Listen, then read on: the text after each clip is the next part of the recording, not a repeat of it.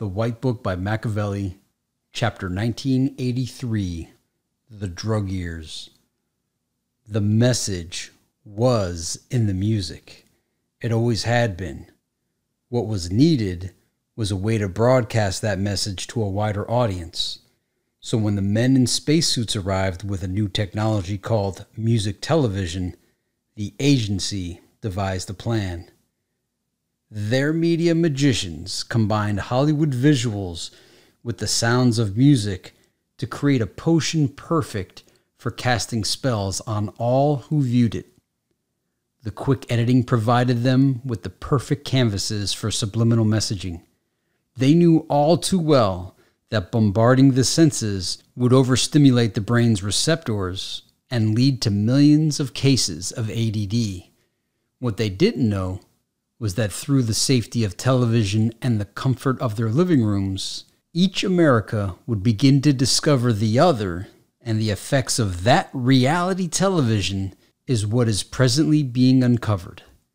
You could expect their spell to work on those going through life with blinders on, but how'd they reach the skeptics? The ones who needed to look no further than out their windows to see that things weren't quite right. Simple. More science. Media entertained the masses with tales from Neverland. That year's favorite was about an unassuming child star that, grown up, recorded the biggest selling album of all time, won multiple Grammy Awards, and had every child begging for his red, zippered, Beat It jacket. The kids from one America got the nice leather one, and the others got the cheesy vinyl one. And the next year, when neither one was popular, many parents were happy it turned out that way. But the amazing thing was, Michael Jackson had been crowned king of both Americas. At last, some began to believe that even though we were separate, we were still equal. As for the others, the agency's scientists released a deadlier potion to help weaken the stronger minds. Drop 1 part crack in the foundation, add 1 part MTV, and a little glass pipe. Excerpt 23, The Drug Years, page 143. Sweet dreams are made of these. Who am I to disagree? Travel the world and the 7 seas. Everybody's looking for something. Some of them want to use you. Some of them want to get used by you. Some of them want to abuse you. Some of them want to be abused. Eurythmics' Sweet Dreams song. The Bronx. Damn, shit sure is changing. Even the music sounds different. It's all electronic now, right? Yeah, but you know all that's gonna fade away, said Marion. People are always going to go back to live music, drums and strings. They can't help it. It's in their nature. She and her friend Ego sat in her apartment smoking cigarettes, watching videos. You right, he said. Give me some George Clinton, maggot brain.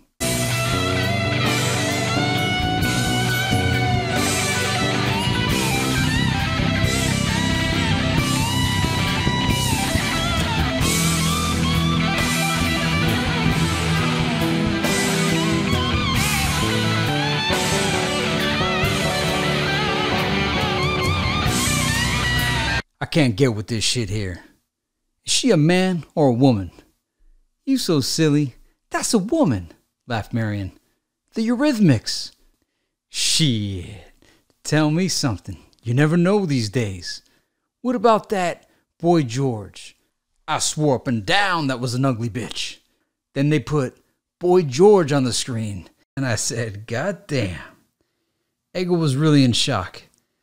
Time had slipped fast into the future, and he wasn't used to it. For the last 7 years, he'd been in and out of jail, a soldier, and one of Nicky's crews. He used to do stick-ups. That's how he got his time and his name. He'd run up on suckers, grab the purse or the bag, and yell, Let go. Simple as that. Now he worked in the labs cooking up the new shit on the street. Crack cocaine. Even the elite were getting in on this. Gone was the cheek sexiness of doing white lines. Fiends needed something harder, and hustlers something more practical than powder. By mixing the coke with water, baking soda, and whatever else they wanted, it increased the potency and the profits. Ego continued crumbling herb.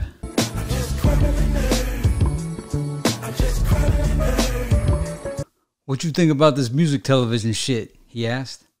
Motherfuckers ain't gotta listen to music no more. They can watch it.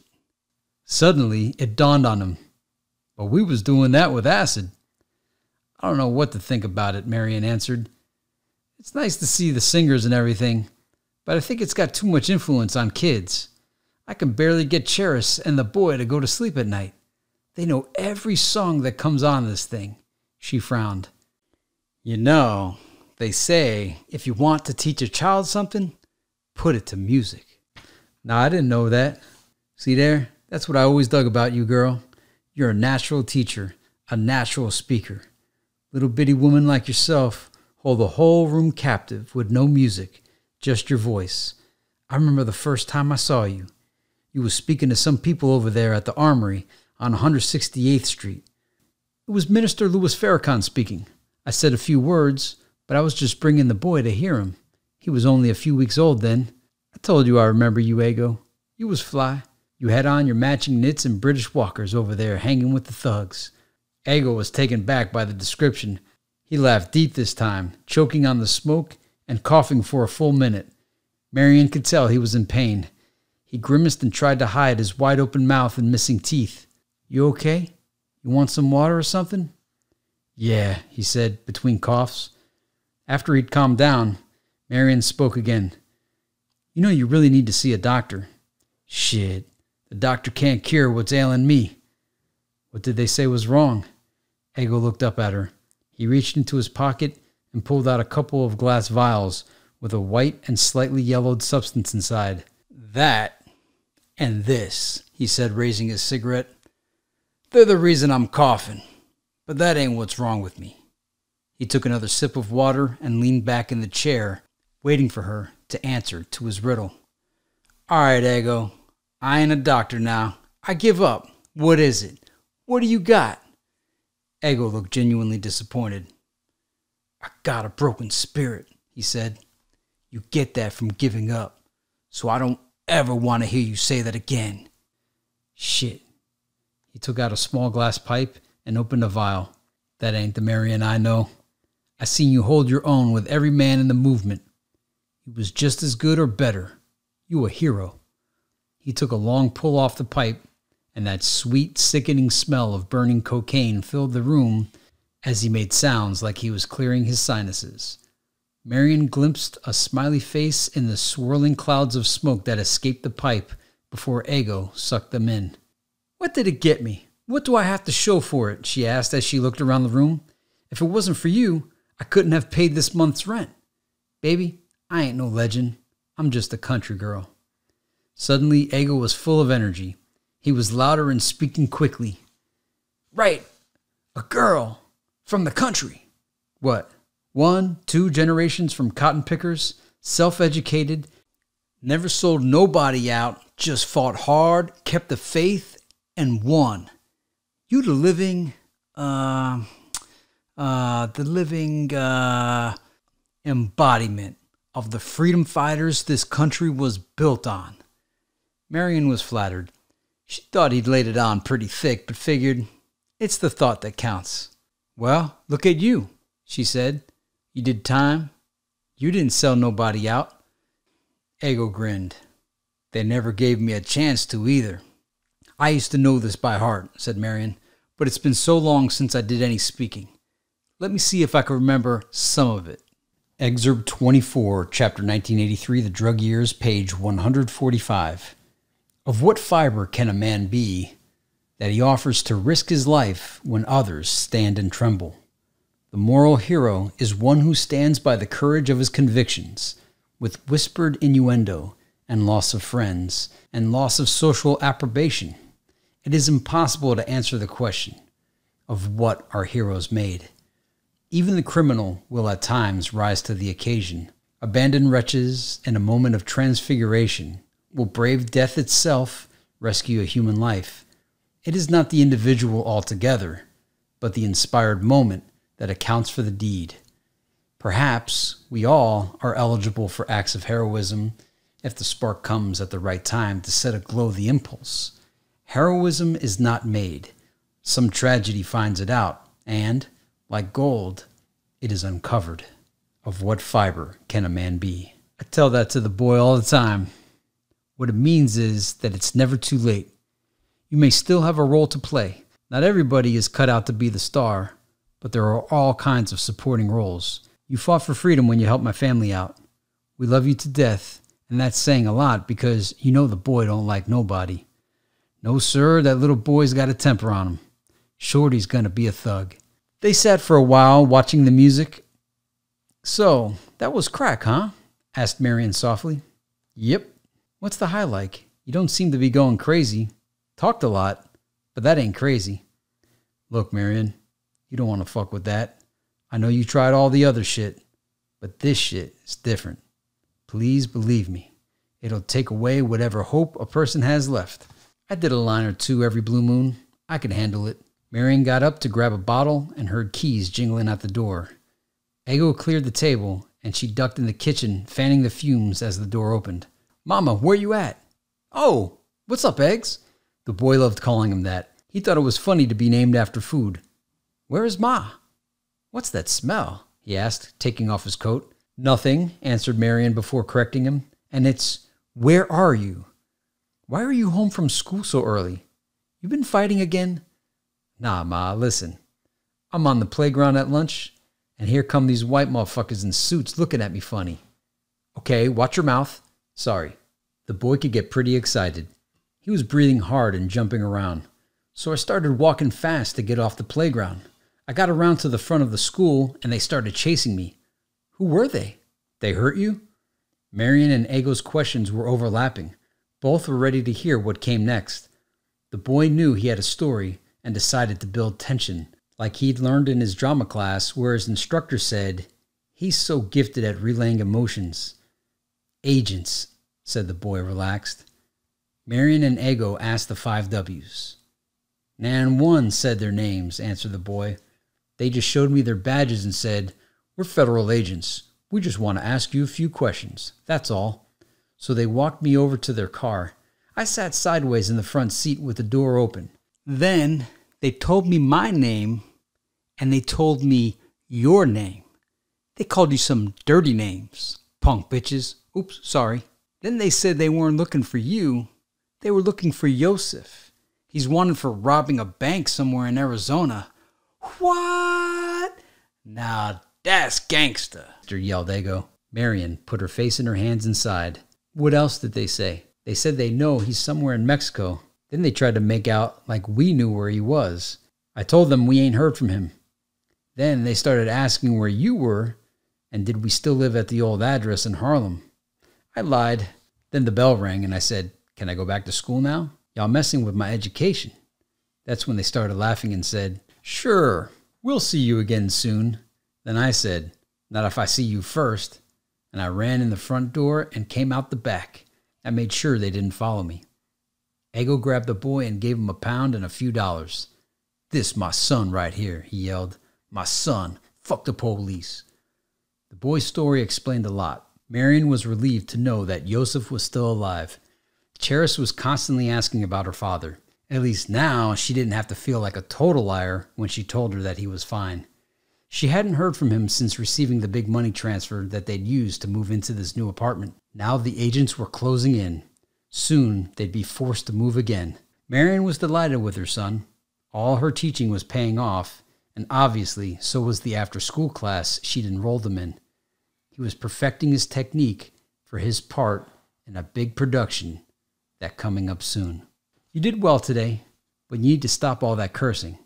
Calm down and get some rest before rehearsal. He looked upset. He wanted to go outside. Marion opened her arms for a hug. Now, whose little old angry man are you? She asked mockingly. The boy laughed. Aw, golly, Mama. QB. The days were getting shorter. Autumn had set in. The leaves had turned brown, and the sky stayed a hazy shade of gray, like heroin. Kids were trying to catch the last bit of recreational time before their winter sentences. Nobody was home at the Ali house. Fatima was at the school late, as usual, and Sirius was somewhere playing the streets. The boys had been locked down in Bill's room doing homework.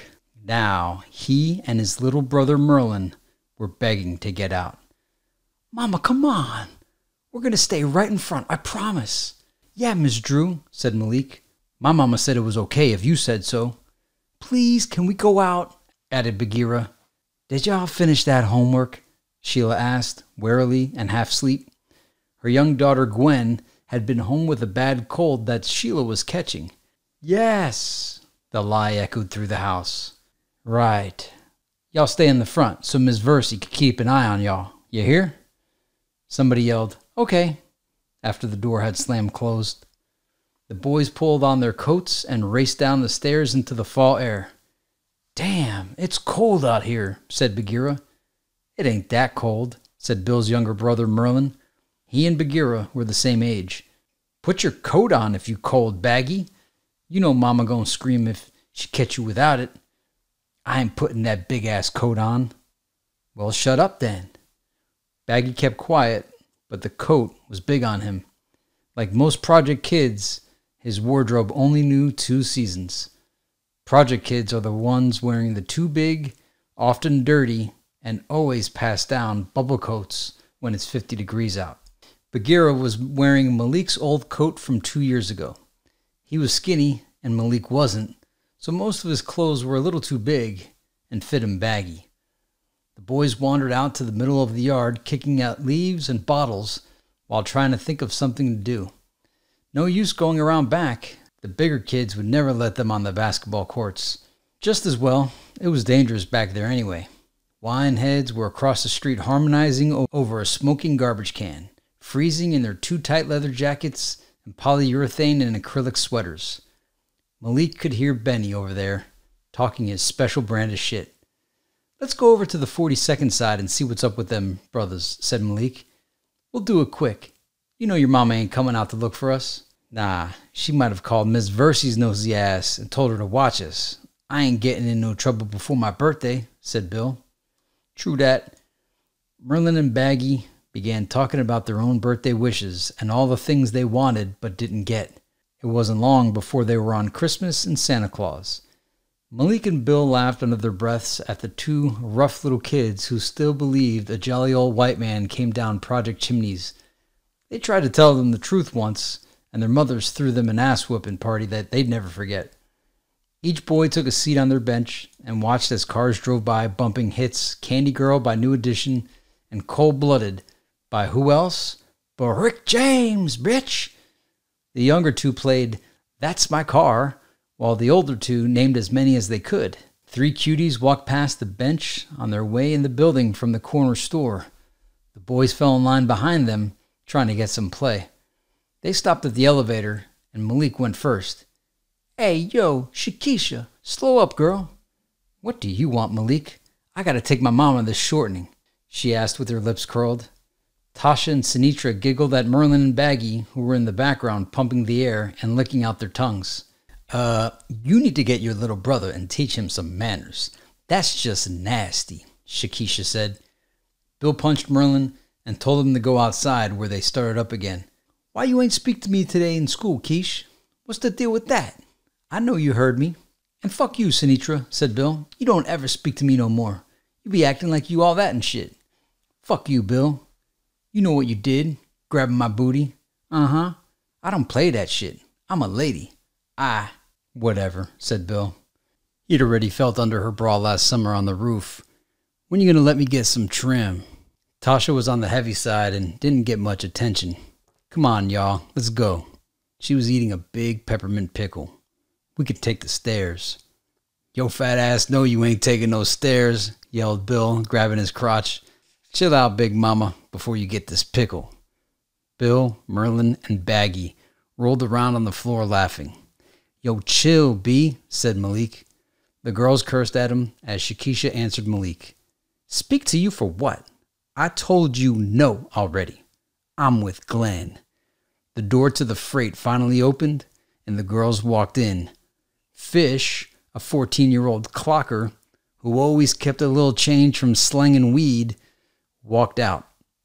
That's aight, Keisha, said Malik. Be like that. Fish pat him on the back. Leak, I know you ain't trying to get that little cooch. Leave that hoe alone, man. The boys all gave him pounds, and Shakisha shouted, Man, you just mad 'cause you ain't get none. Nay, nay.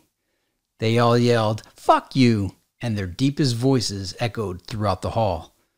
So what's up, Fish? How you living, black man? Getting money with this new shit, he said. Fish flashed about $60 just as two skinny smokers named Pam and Maxine walked past the gate. Together, the two of them made one cold fiend. Hey, baby, give us 6 nice ones, said Maxine. Fish pulled out the potion. Yo, shorties, go look for Jake. Baggy and Merlin disappeared through the door, and Fish led the customers to the stairwell. They rushed out a minute later, moving way faster than before. Yo, Fish, what's the new shit? Asked Malik. You ain't selling weed no more? I already told you, said Bill, as the younger boys came into the stairwell. What you know about this? Fish held out his hand, and Bill smiled as he said, This the new shit, yo. Brothers is getting money off these. They studied the jagged rocks for a moment before he folded it back up. It was dark outside as they walked back to the bench. The shorties were on lookout as Fish broke open a Philly's blunt and rolled it up. Malik and Bill had smoked a few times before, and only the Lord knew what Baggy and Merlin's habits were. Just as Fish was about to spark it, a herd of bodies came rushing off the courts. Fish's big brother, Killer Khan, ran up to the bench. Some lowlifes just drove through the courts talking shit. Fish, go get that out the shoebox. He turned to the others. Y'all shorties go home. We about to be shooting. Fish took a look at the blunt and tossed it to them. That's on me. They thanked him, and 10 minutes later, the stairwell was smoky and smelled like piss and weed. The rancid smell of the incinerator overpowered them both. Through it all, the boys giggled as they reminisced. Yo, yo, yo, yo, yo, remember what? Baggy asked his brother. Do you remember? Shut up. Y'all go look out, said Bill. Nah, we want some too, said Merlin. Bill made a fist. Go look out, he yelled before running towards Malik and laughing as he asked, Remember was used to be on the roof making dirt pies and you always put too much water in your shit and it always used to drip? Yeah, Malik said. I remember you put them muddy bowls in the sink and Sheila beat your ass too. Yo, see there? Bill kicked at him. Aight, you started it. Remember you shot that car with that BB gun and was digging in its eyes with that stick? It took a whole bunch of BBs to make it die. Yeah, it did, answered Malik. I wish we had a real Tech 9 like Mr. T on the A-team. You see that shit the other night? Son, we'd be jumping out spraying up the block, yo. The blunt had gone out, and Malik tried relighting it. The younger boys had caught a contact and were shadowboxing, swearing pity on all fools. I pity all your asses, said Sirius, coming up the stairs. Give me that. He took the blunt and sniffed it. What's this? It was quiet as each one looked at the other one. Come on now. I heard y'all all the way downstairs. Now can't nobody talk? Nothing, Pop. Just a blunt. That's all. Where did you get it? Asked Sirius. From Fish. Who was that? Sirius opened the blunt and made sure that only weed was in it. That's Killer Khan's brother, Mr. Ali, said Bill. Killer Khan? Sirius thought a moment. You mean Leroy from the second floor? Yeah, answered Bill. Bill and Merlin, you two go in the house, and I better not ever catch you smoking. Y'all remember that ass-whooping party, don't you? They ran off. Walking to their apartment, Sirius wondered how to handle the situation. How was he going to tell Malik to not smoke weed when he'd seen him do that, and worse, all his life? He was glad Fatima wasn't home, so he could handle things his way. He asked Bagheera if he'd smoked any. No. All right, go in the front room. I'll talk to you in a minute. And if your mama comes in here, don't you say a thing. Sirius closed the door and said, Okay, Malik, you ain't no little baby, so I'm going to give it to you straight. Listen up. Drugs ain't nothing to play with. They've been around since the beginning of time, and people been using them ever since then too. Some, like weed, are natural. That means they come from the earth, not some laboratory. They tend to be a little less harmful, but don't let that fool you. You can still get hurt by them. They'll fuck up your heart and your lungs too. So if they so bad, why do people still use them? Different reasons. Why were you smoking? Malik's head was boggled, his thoughts still in the clouds. Man, why was I smoking? He hunched his shoulders and made that, I don't know, sound. 'Cause everybody else be doing it, he said finally. Like who? Sirius asked. You know what? Don't even matter. Are you a leader or a follower? Do you do things because that's what you want to do? Or because that's what you think it's cool to do? Malik took too long thinking about it. That means you're not ready, said Sirius. Man, you have to have a strong mind when you're out there experimenting with shit. Not only will it change your perception and make you look at the world different, they'll open you up too. Open you up to what? Asked Malik, confused. Different worlds, man. Different worlds and the forces that control them. Doctors like to call them hallucinations. That's when people see things that supposedly ain't there.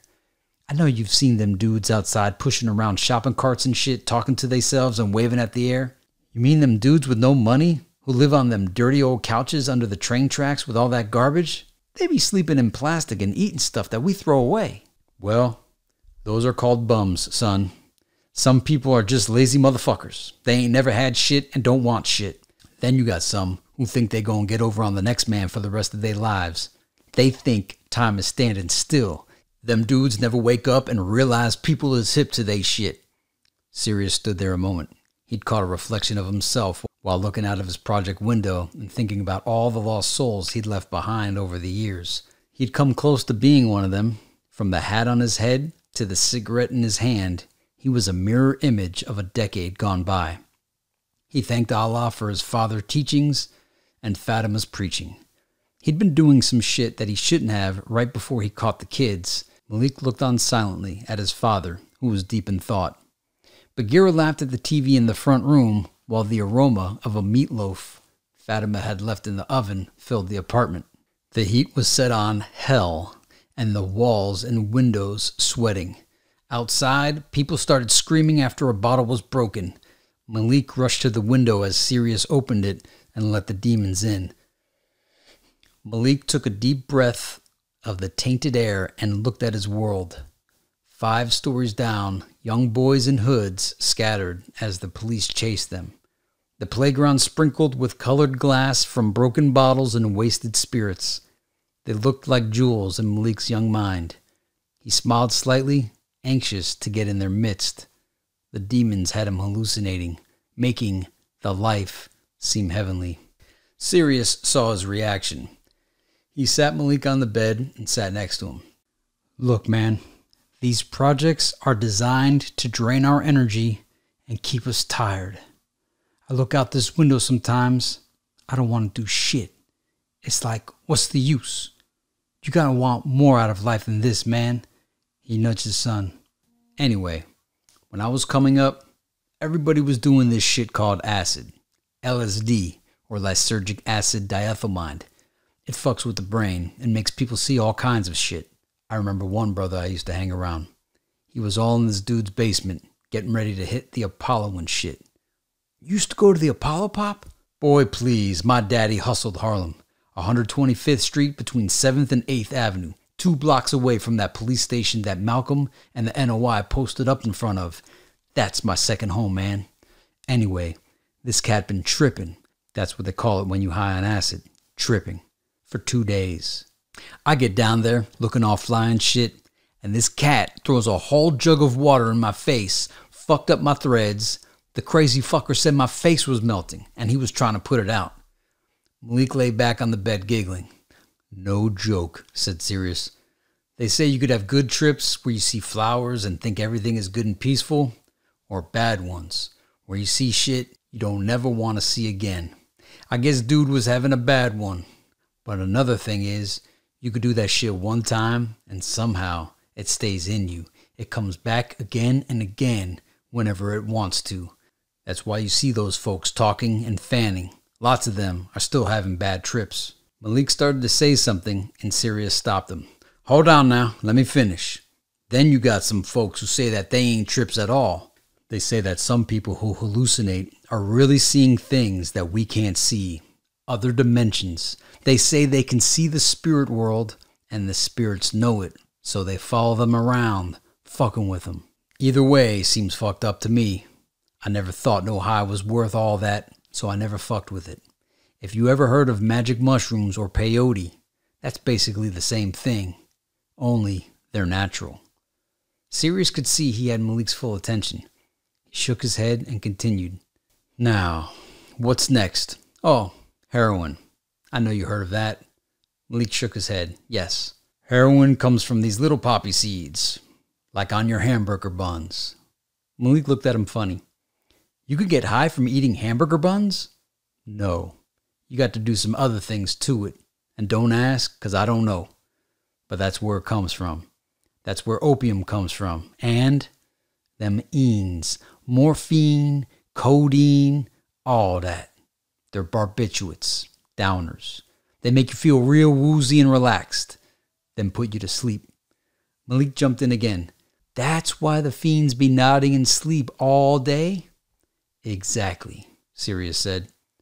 This is just my opinion, but dope fiends are the ones you got to really look out for.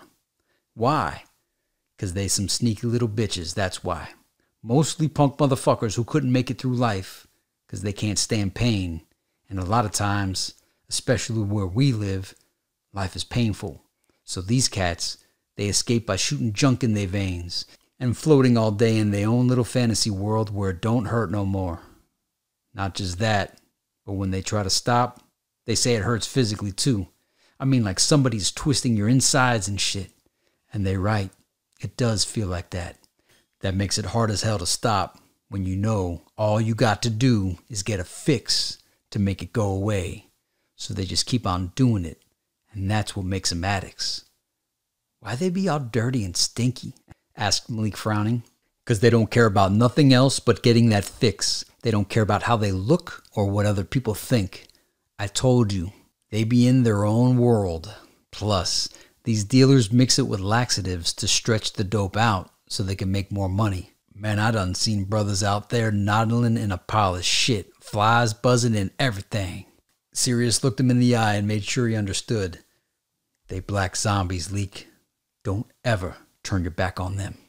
Okay, now you got amphetamines, uppers. Some of these are legal, but that doesn't make them right. People use one every day when they drink their coffee. Coffee's got another "ene" in it, caffeine. It gets folks all amped up, excited, messes with their nerves, and keeps them awake. If you take too much, you can stop eating, and people say they'll make you hallucinate too. Cocaine fits in this category here. That's what you had. Yeah. Now again, this is only my opinion, but one reason people do this is because they're bored. See, these are stimulants. There are a lot of people walking around in the world with no hope. The life has beaten it out of them. They feel dead. Cocaine makes the person feel something.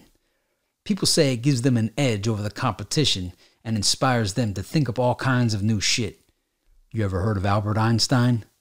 No. You will. He was one of this century's smartest people. He and his people helped make the nukes, and he helped discover those other dimensions I was talking about. He called it the theory of everything, and he's said to have used a lot of cocaine. But Pop, if he was so smart, what did he need the edge for? That's like cheating. I guess, if that's how you perceive it, Sirius smiled. And that brings us to Buddha, cannabis, chiba, chronic, earth, grass, green, hash, hemp, herb, kush, marijuana, reefer, pot, smoke, THC, weed, and whatever else they're calling it these days. Malik giggled again. I guess you already know what it does. Make your eyes big, make your mouth dry, and make you hungry. But it also opens you up. That's why they call it a gateway drug, because it opens the door for all that other stuff. People never did nothing crazy off weed? Asked Malik. Of course they did. Check it out. A long time ago, it was a group of Muslims called the Assassins, or Hashashin. That's Arabic for hashish smoker. They used to throw all this herb over burning coals and sit around in tents just breathing it all in. Then, as they gotten as high as they wanna be, they'd go out and kill their enemies in the name of Allah. Now they was some crazy dudes. So like I told you, man, people do drugs for all kinds of reasons. In the front room, Baggy jumped up and ran to the door to greet his mother. Sirius could sense the worry coming from Malik. He knew she wouldn't handle the situation quite like this. But he had one more important question to ask. Hey, Pop, you tried all these things, right? Sirius nodded. How come you never got addicted? Sirius took a deep breath before answering. Well, I told you why I never tried LSD. As for H, I'm a man. I like to think I got a strong mind and can take pain. As for coke, my faith won't allow me to give up hope. And as for weed, Sirius raised an eyebrow and pointed to Malik. That's how I know you ain't ready. Malik smiled, knowing he was lucky to have a father around that he could talk to. Sirius gave him another blessing before leaving the room. Hey, Leek, don't worry. This is between me and you. I owe you one. So relax. That concludes chapter 1983.